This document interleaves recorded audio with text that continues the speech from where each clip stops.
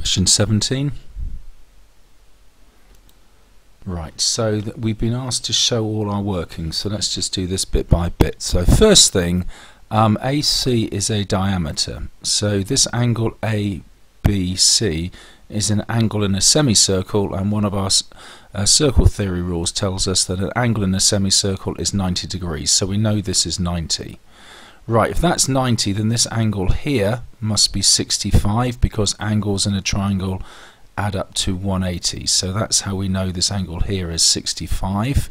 Now another one of our circle theory rules tells us that if we've got a couple of points, that the angles at the circumference in the same sector are the same. So if this angle is 65, this angle is also 65.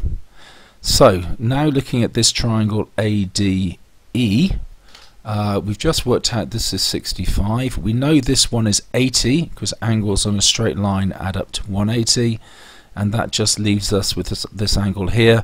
Angles in a triangle add up to 180, so 180 take away 65 take away 80 gives us our final answer of 35.